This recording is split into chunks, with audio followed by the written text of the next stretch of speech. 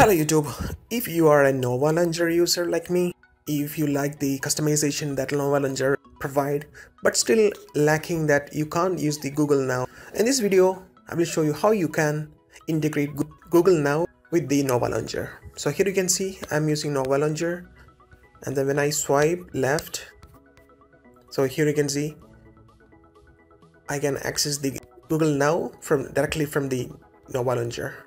So it works flawlessly.